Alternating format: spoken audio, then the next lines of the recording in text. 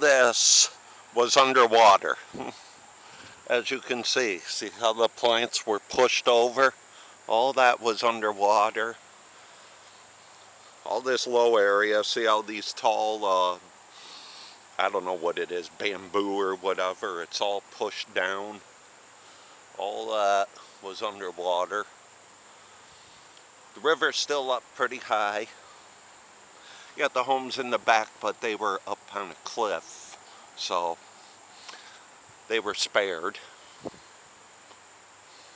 But at the moon over there, blue sky out for the time being. Might get a thunderstorm tonight, but I don't think we got to worry about flood stage again. But like I said yesterday, the water went down pretty fast. But that's because it didn't rain out at all for the night. But yeah, that's all the damage. And I'm sure there's more debris up ahead. So let's go look. See the way the trail got warped? All that's from water damage. All that soil right along in here just got pushed. You got cracks, you got the water that got underneath that caved it in. And there's a lot of beavers and great blue herons on this side because it's still pretty full with water.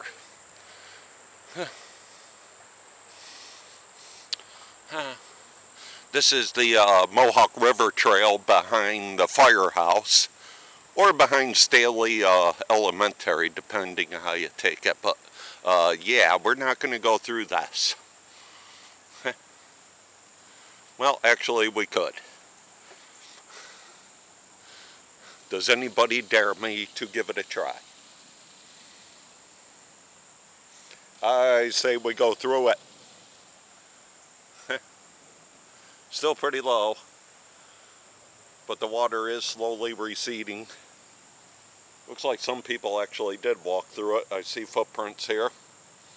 So we're gonna go through it. Fuck it. If I fall down though, you're gonna hear a lot of words. You'll be able to create a whole new vocabulary. See, the problem is that water gets underneath this, and that's what breaks it up. So you might have big huge potholes. Not something I'm looking forward to. A lot of worms under here. Make the fish happy. But all that was just absolutely underwater. How much water? Well, probably judging by where the tree line, the trees are showing dampness on the bark, I'd say it was probably a good couple feet at least.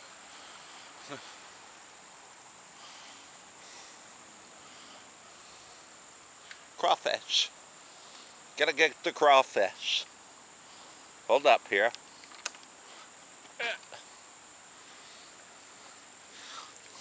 See a little crawfish? Little crawfish. Gotta save the crawfish. Did you know that a healthy ecosystem, biologists, the first thing they look for in fresh water, like streams and creeks, is crawfish? It's a fact. If crawfish are non-existent, that means the water's not healthy.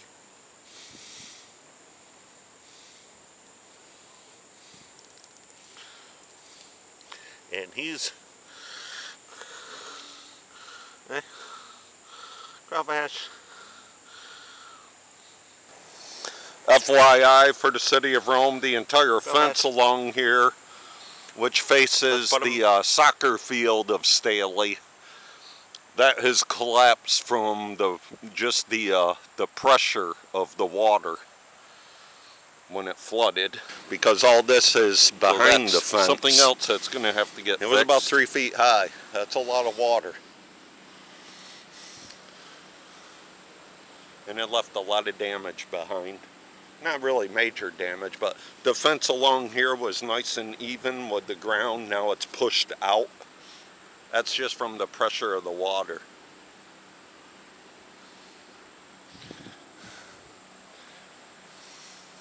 They need the Coast Guard in here to save all the crawfish.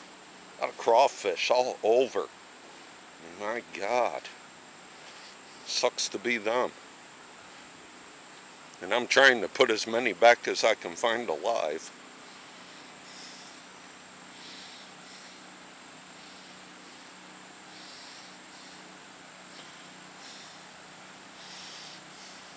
But all this got flooded.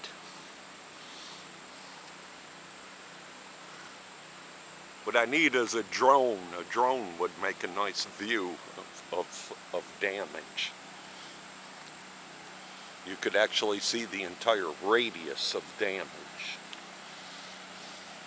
The water's maybe less than an inch high right here, but it's flowing out over there because they got a pump going for Strow. So maybe their basement got flooded, or they're pumping the water out of the pond area here that's left. But I'm not going to ride over there because the water is still behind the over a foot high.